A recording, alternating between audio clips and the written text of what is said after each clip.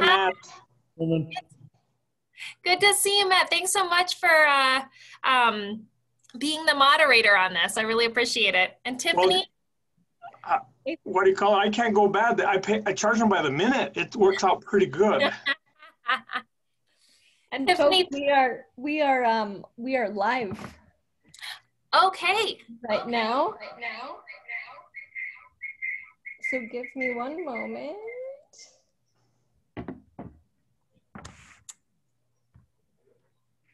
And we shall begin. So Matt's going to serve as our moderator this evening. And my name is Tiffany Rivera. I am the Director of Government Affairs for New Mexico Farm and Livestock Bureau. And I want to thank you guys for joining us in our continuing series of congressional forums on agriculture. I want to take a moment to thank all of the supporting organizations that helped put the forum on. Special thanks to cattle growers, special thanks to New Mexico wool growers, Dairy Producers of New Mexico, the New Mexico Chili Association, the New Mexico Association of Conservation Districts, Farm Credit of New Mexico, and Dairy Farmers of America. Thank you to everyone who has helped, and I'm going to hand it over to Matt so that we can get started with tonight's event. Thank you very much, and welcome everyone. Representative Xochitl Torres Small, thank you for being with us this evening. Let's see, where did everybody go here in a hurry? I don't see anything right now. Let's see if I can get back in. Okay. My name is Matt Martinez. My wife and myself have a small business. We are in the radio broadcasting business up north. We have 4 radio stations in Las Vegas and 1 here in Albuquerque. Actually, the backdrop is the National Hispanic Cultural Center. I'm on that board, and so far we haven't been able to take that off my computer, so we're excited to have it. I served as a city councilor for 1 term in Las Vegas, and as mayor, I served as 1 term.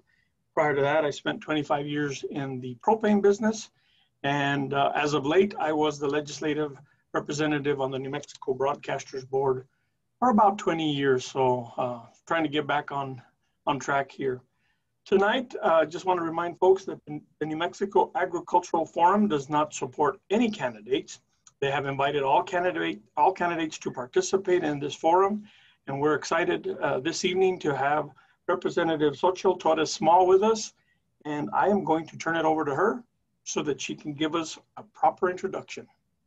Matt, thank you so much, and I just want to thank the New Mexico Farm and Livestock Bureau for your work in really advocating for farmers and ranchers across New Mexico. I deeply enjoy the opportunity to work with you and with the farmers and ranchers that you serve. Growing up in the Mesilla Valley, you know, I think some folks think of Las Cruces as being the big city, and it certainly is in the 2nd Congressional District, but it also just depends so much on the hardworking agricultural economy that we have all across New Mexico's 2nd Congressional District. And so growing up, I remember on my walk from my house to Picacho Middle School that, you know, we would go through cotton fields and beyond. And I remember spending summers at my cousin's ranch, my uncle's ranch in Colorado. And the real devastation that we all felt when he had to sell that ranch after getting a divorce. But so I know just enough to know that there is so much more that I don't know when it comes to the hard work that happens in the ag sector. And that's why I'm so deeply grateful for farmers across the district, for the New Mexico Farm and Livestock Bureau, who've taken the time to help me learn as I've gotten on the House Ag Committee and had an opportunity to advocate for all of you. Whether it's on issues like United States-Mexico-Canada Agreement and talking with local dairy farmers, talking with pecan growers about the impact that would have on increased trade, and the challenges that they face in terms of making sure that the USMCA gets fully implemented and the opportunities to continue to work together to make that happen. Or whether it's addressing the challenging labor issues, talking again with pecan farmers after an ice raid, or talking about the issues right now when it comes to COVID-19 and unemployment, and how do we get the labor force that we need need to make sure that we're able to pick our famous green chili. These are the important things that we need to do and that we can only do by working together. As we prepare for, as we work to make sure that we are fully implementing the Farm Bill, making sure that money that gets taken from the CCC for COVID relief gets put back into the CCC for the programs that farmers rely on day in and day out. I'm committed to continuing to work with all of you, navigating challenges when it comes to the Endangered Species Act, when it comes to our increasing water scarcity, and making sure that I'm working with water managers and water users so that we can find the best ways to overcome drought as it continues to impact New Mexico. So I'm just so deeply grateful for this opportunity to have this discussion. And with that, I look forward to hearing from your questions and continuing to learn about how I can best serve New Mexico's farmers and ranchers. Thank you very much, Representative. And when you see Daleen sort of pop up on the screen, that means you have 15 seconds before the question time's allowed is almost done. Let's start off with our first question, and then we're going to be getting questions from some of our viewers this evening. In times of critical drought, how can you ensure that water allotted to agriculture makes it to the state's farmers and ranchers? And how should water utilization be prioritized during these trying and limited times? That's a great question, and especially right now.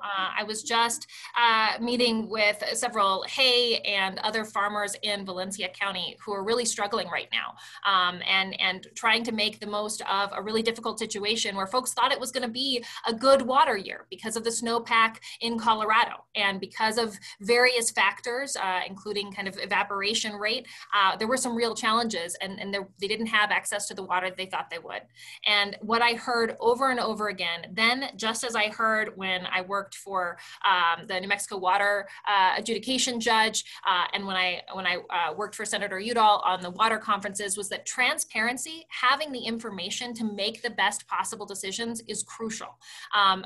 Again, at the when I was talking with farmers just recently, one woman said, you know, we're working really hard to address the challenges, and I think it's only going to get harder as we experience climate change and coming into a La Nina year where it's always historically really dry. So I think we're getting ready to enter into another really rough time. And another guy jumped in and he said, yeah, you know, farmers are some of the biggest gamblers, but we like to at least be informed gamblers.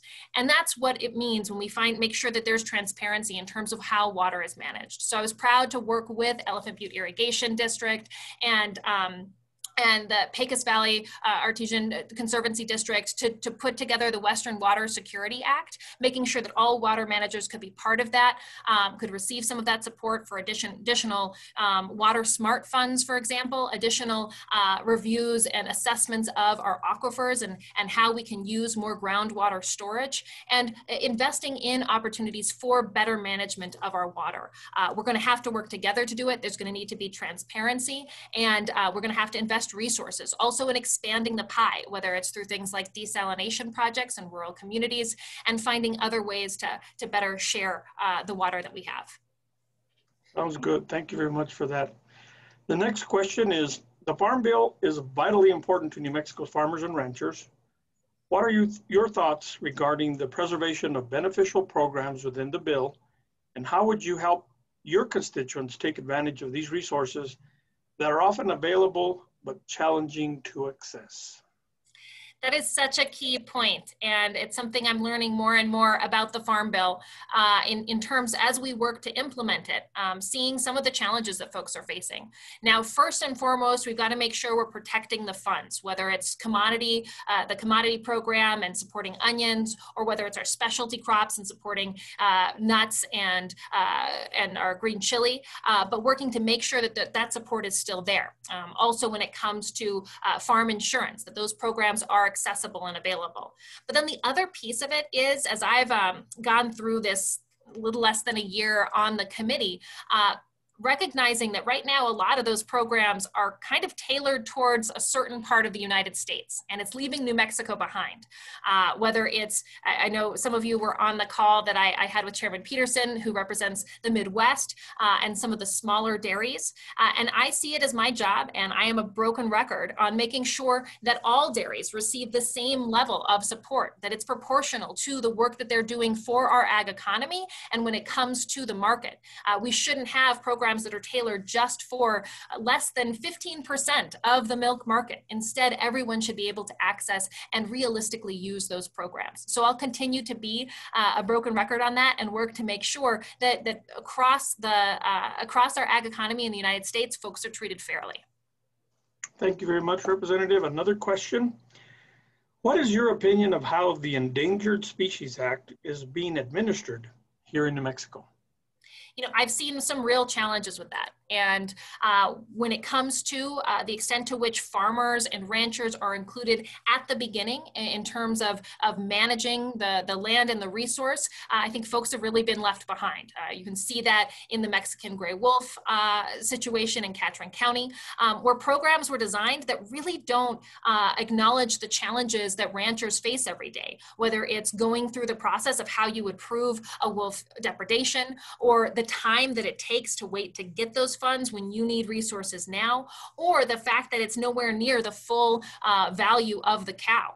And that's why I'm interested in finding a way to increase the value of those payments, but also to try to do more payments that are a payment for presence. So you don't have to spend so much time proving whether or not the cow was killed by a wolf, but actually just recognizing that the presence of a wolf means you're going to have to expend more resources for types of management, and that there could be challenges there, that there clearly are challenges there. So I think part of the failure of that program was not being able to design the response in a way that really would serve ranchers. I think there's a similar situation that we're going to be facing at an even bigger head right now when it comes to the silvery minnow in the Rio Grande. As I mentioned, we're getting ready to head into another dry couple of years. And so management of the river is going to be crucial. And we don't want to waste water with multiple flows. So we should be working now. So make sure farmers have as much of a sense as possible about when they're going to be getting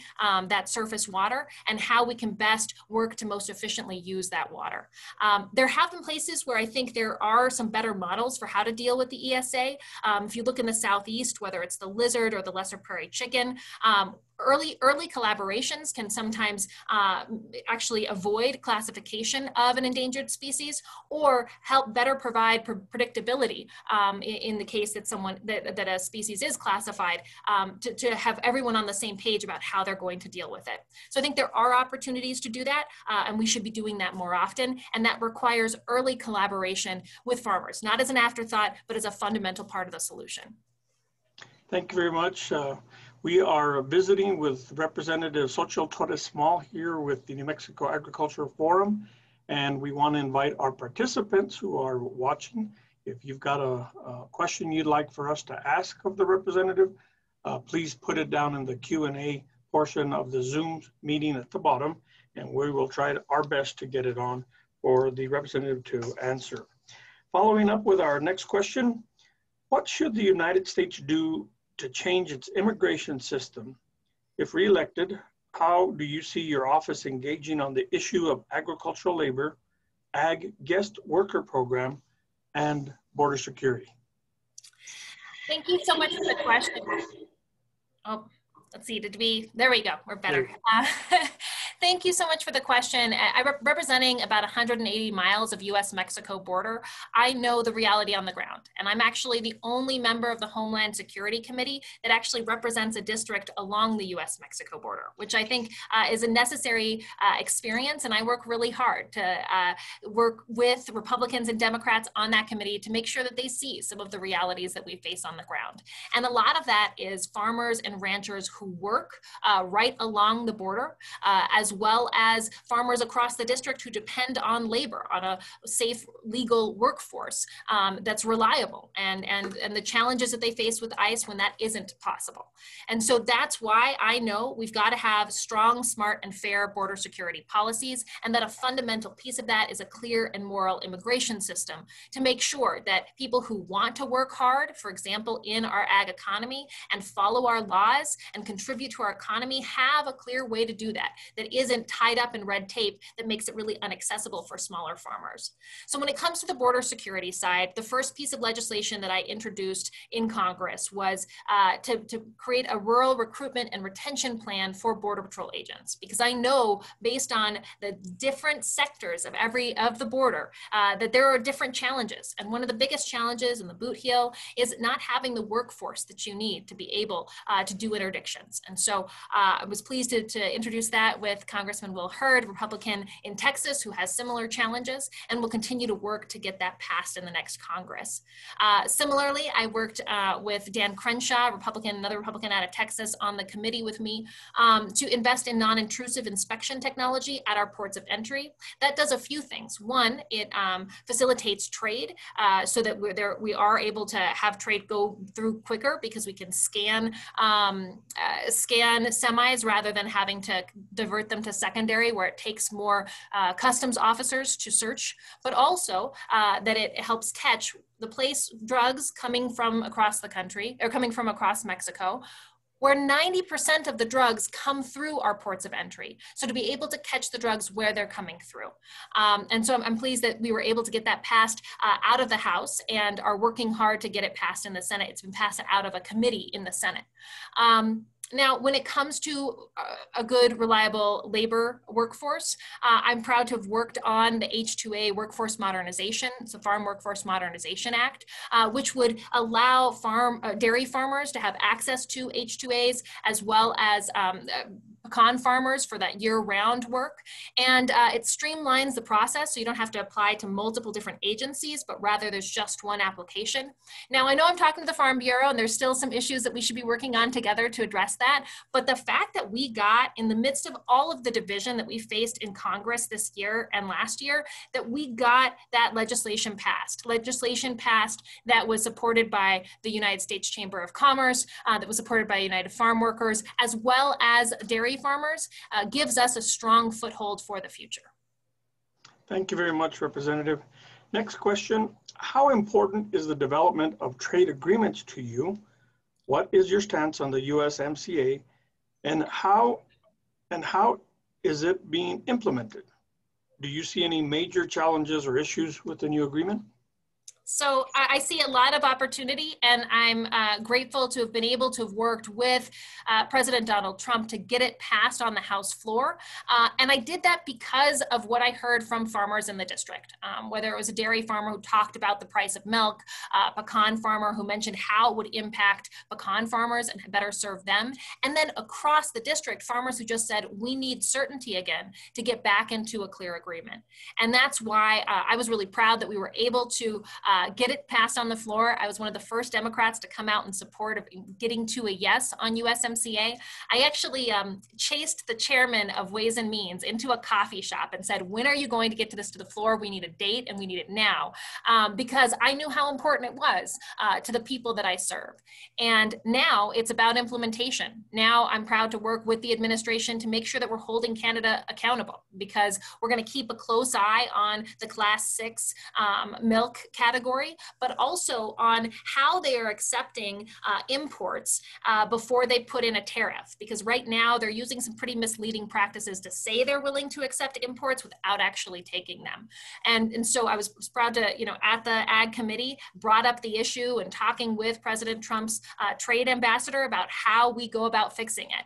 And because the USMCA included stronger enforcement mechanisms, there is a road to hold Canada's feet to the fire, and we need to be doing that. Thank you very much. Actually, that part of what you just answered was part of the next question, and I do want to thank the participants for sending that in. Next question, and this one's from a participant. We appreciate your vote and stance on the Farm Workforce Modernization Act.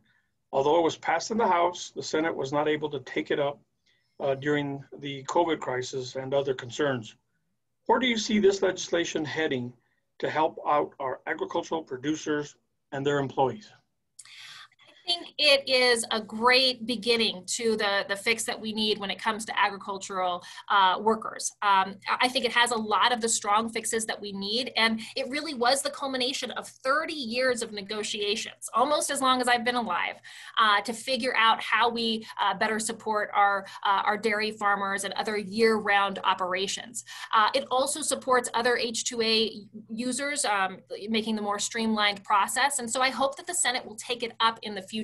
Having the problem solvers, a group of 25 Republicans, 25 Democrats who really helped push it over the finish line in the House last time, we now have problem solvers who are working to build connections in the Senate to help get them committed to the same work that needs to be done. So I think that's one of the ways that we're gonna work. It's a bipartisan coalition trying to work with the Senate to get things done, and we'll keep moving from there. But there are other things we'll have to work on to address the H-2A visa process and other ag worker programs. I think there are, the guest worker programs is another opportunity that we should find ways to make it more accessible to smaller farmers. A lot of smaller farmers depend on expensive labor contractors who may use H-2A, and part of the reason why is because they don't have the administrative capacity to really make that program work, or the housing capacity to make that program work. Now, the Farm Workforce Modernization Act includes some additional funding and resources for housing, but that's going to take collaboration on the ground to put that to good use. So my office is working to try to set up a support network to look at what the challenges are that farmers are facing when they try to use the H-2A program, so that we can get more folks in the 2nd Congressional District making use of that resource, and hopefully with the improvements that will get passed into law. Thank you very much, Representative. Another question from one of the participants is, what do you think about the Green New Deal and the effects it would have on the New Mexico dairy and cattle producers with its methane rules, as well as the oil and gas industry? I don't think the Green New Deal would work, and I don't support it. And I've said that multiple times. I've stood up against my party when they wanted to ban fracking. I think I do believe in climate change. I've said that on the call. I think a lot of folks see it on the ground, but the way that you fix it, the way that you address it, the way that you respond to the impacts is by working together. And that's why we have to have the scientists and engineers and experts in southeastern New Mexico looking at how we can best capture methane, looking at the most effective technologies and using that expertise rather than ignoring that expertise, which is what I think the Green New Deal did in its proposals. I also think that we need to invest in carbon capture sequestration. I think that's a place where oil and gas industry can work with conservationists to make sure that we're reducing the carbon input or output. And that's why I co-sponsored the Use It Act, which is legislation that would invest in that technology, technology that is very similar to the hydraulic fracturing process. So I think there are opportunities to bring the oil and gas industry into addressing these challenges. And we have to do the same when it comes to farmers. I'm really interested, as we continue to explore opportunities, about what we do with our produced water, how we find the right ways to clean it, and where we think the safe places are to use it. I'm glad that NMSU has received funds to do some of that research, and I'm really eager to work with farmers to hear their thoughts on whether that can be part of the solution, whether it's, now so much of it is being recycled in oil and gas production, which I think is great, and I want to see if there are other opportunities to use it in the future as well. Thank you very much, Representative. And for those who are viewing this Zoom conference this evening, you have an opportunity to give us a question that we could pose to our candidate here with us this evening. This is another question from a participant. How do we address the urban encroachment on agriculture, and how do we help inform the consumers of how important agriculture is to everyone? That's such a great question, and it really speaks to me, because it's so easy for people who don't farm to take for granted all of the hard work that gets done to put that food on the shelves in the grocery store. And I think COVID actually provided an opportunity for folks to see just a little bit of the pulling back of the curtain of all of the challenges that farmers navigate every single day to make sure that we have a safe and reliable food source. So the question is, how do we better make sure that the consumer is educated on those challenges. I think there's a few opportunities. One is I've talked with a lot of local farmers about how do we label produce or other products? How do we make sure, if there's a U.S. farming, the cool movement, for example, I think investing in that marketing, especially in New Mexico farming, is a really great opportunity to educate New Mexicans on the importance of our ag industry, because people see it. I mean, I saw it growing up. I remember just how sad I was when the cotton fields that I would walk by to get to my middle school turned into a housing development. I remember that. And I think we've got to find other ways to kind of educate folks on it. So I think labeling can be a really good one. I know, in the Farm Bill and in other places, there's support for marketing opportunities and using that as more of a strategy.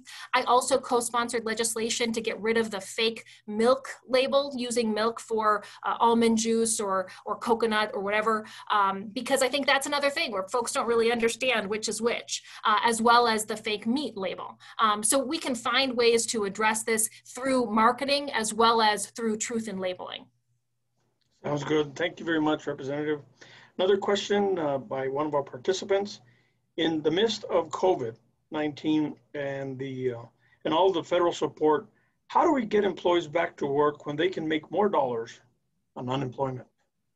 This is something I've heard across the district, real challenges in terms of getting the labor force that we need to pick our green chili. So thank you so much for asking this. I know it's an urgent need on the ground right now. You can't tell your crops to wait a week until you find the rest of the employees to pick them. So there's a few things that I've been trying to do, and I'm really eager to hear how things have been affected since the unemployment has run out on the federal side. But talking with farmers, I really have heard that $600 additional was really rich for New Mexico. And so one of the solutions I proposed, trying to get something to catch wind, was including also a back to work payment. So if someone was getting off of unemployment, they could get a $3,500 one-time payment that would help them address challenges like childcare, which is a big challenge right now with a lot of the schools not being open or being fully back open. So if there's a little bit of a payment to help them do that, it helps get them back to work. And then if you look at that, it actually provides more incentive to get them to take a job, even where the pay is a little less. Also with the problem solvers agreement, so when folks stepped away from the COVID-19 negotiations, we worked hard to identify common ground. And one of the things that was included, in addition to additional farming support, was a decreased amount for that unemployment. What really makes sense, just from a matter of fact, practical point, is that states shouldn't be able to pay people who've lost their job more than they would make working, right? That's what's causing it to be really difficult to find farm workers. But one of the challenges we saw was that states actually don't necessarily have, in the administration, their systems aren't set up to take federal money and put it into a payment system where you can calculate that. So what the problem solvers did is they said, okay, we'll extend the 400 additional for, I think it was a month and a half. But by that time, the states need to have that implemented so that they can make sure that they're not paying someone more than they made before COVID-19. I think that's a good example of how we can work together to get folks back into jobs in safe ways, while also supporting people who have lost jobs. For example, in the Southeast with the decrease in the oil and gas prices right now, who have lost their jobs. So being there for people in a time of crisis in the midst of COVID-19, and also getting people safely back to work. Thank you very much, Representative Xochitl Torres Small. You mentioned produced water. How do we educate the environmental groups that produced water can be used if it meets EPA standards? We have a lot of projects like reseeding pipelines that desperately need a water source to be successful. How can we all work together to do this? Oh, I just love that question because it's gotta be a way we work together. And, you know, one of the things about trying to build solutions and working with everyone is I get flack from all sides. And I've certainly gotten flack from environmentalists when I talk about reusing produced water. But I think that when people say they trust science, they should really trust science. And so if that's looking at EPA standards and making sure that the water is cleaned to that level, that we can use it in other ways. Now, there are still challenges with that. There's high TDS content, for example, with produced water. So that's the saltiness. That's actually the hardest piece to get out. You know, I know environmentalists talk often about the very small percentage of radioactive elements that is in the water. And it's true, it's there, but it's very small amounts. And again, in science, it's all about, if you're looking at EPA levels for arsenic or other things, it's all about what level is in a certain set of water. So we've got to make sure we're cleaning it, but the hardest thing to do is to clean out the salt. And that's why we should be investing in desalination as well as reusing produced water. And if you can get behind one, why can't you get behind the other? Thank you very much. Another question from one of our participants. Do you have any opinions on cloud seeding and how we can leverage this technology here in New Mexico? So I have heard a fair amount about cloud seeding, and I am really interested in learning more in terms of seeing the studies.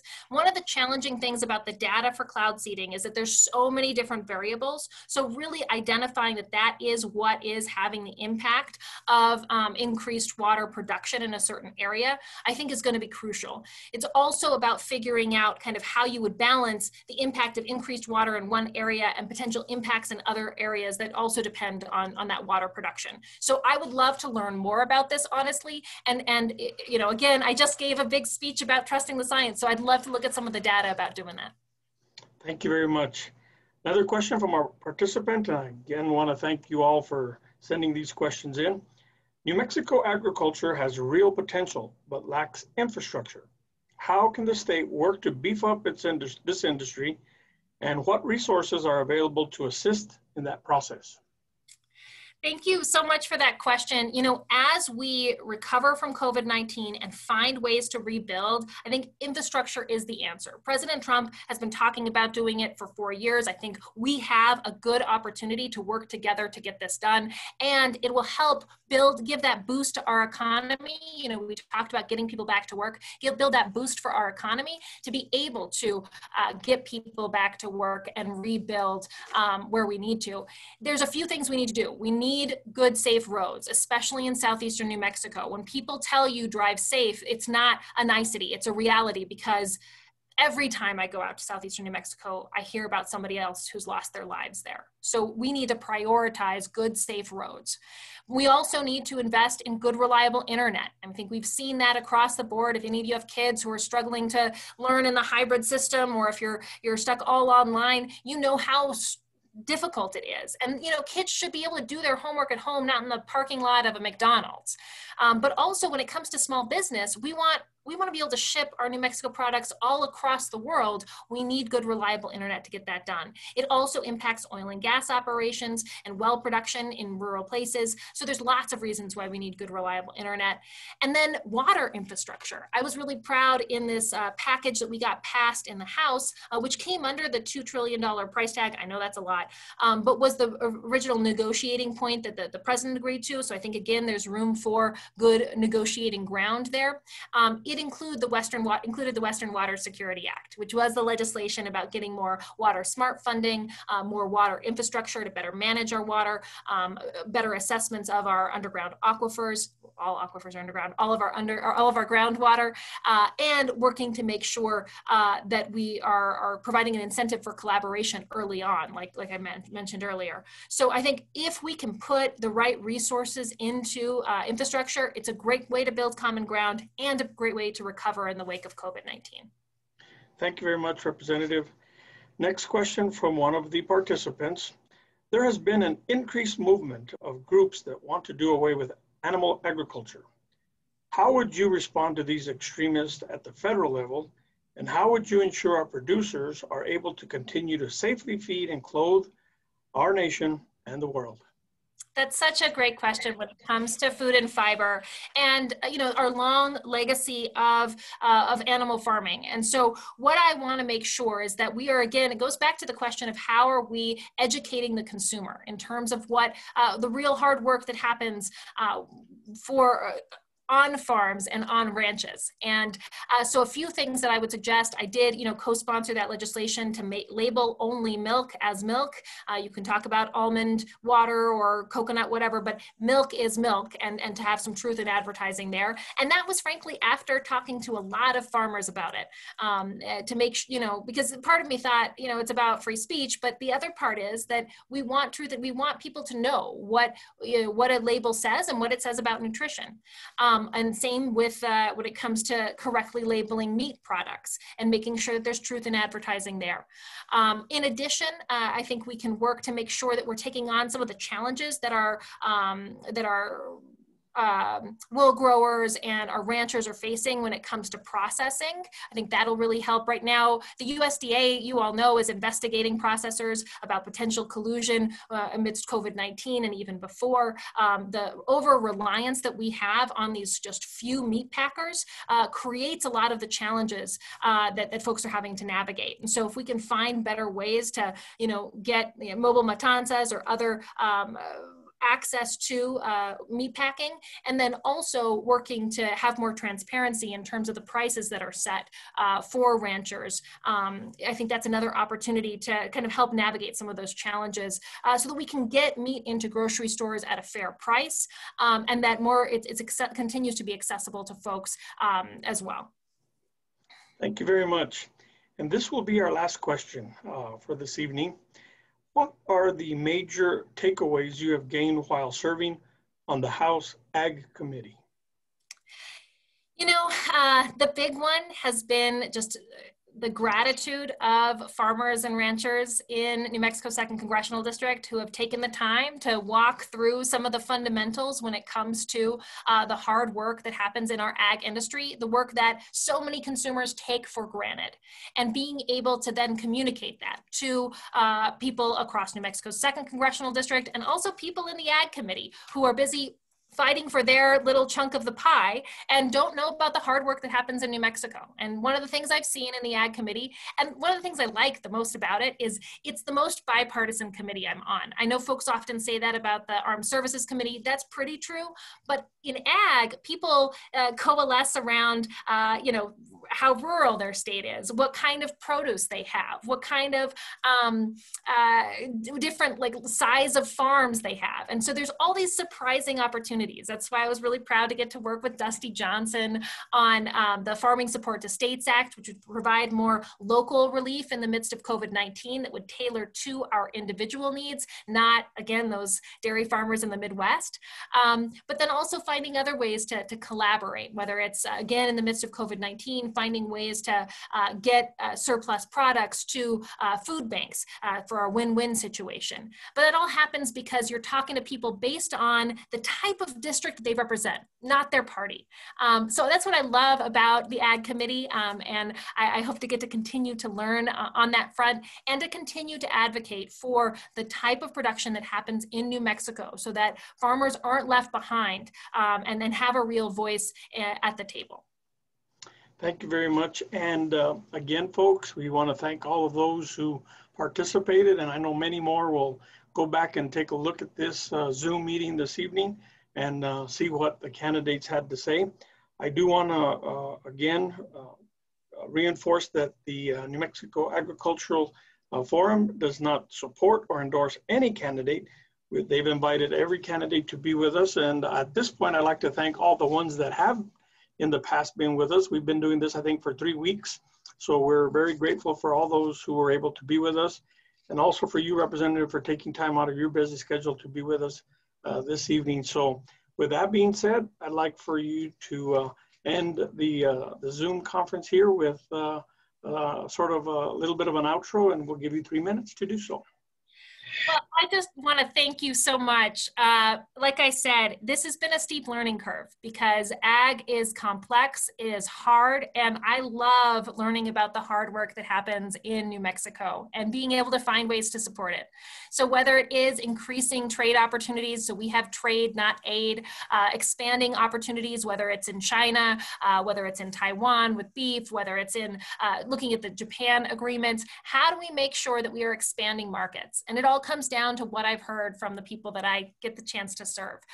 Whether it was a cotton farmer when I was getting back late one night back home from DC, and he was coming from an international cotton trade conference. And he said, you know, it might be easy or tempting to think that we live on a little island, but the future of ag for America is going to lie in our ability to build markets across the world. And so I am committed and proud of the strides that we have made in that when it comes to the United States-Mexico-Canada agreement, and know how much more work we need to do. So I'm eager to get to that work.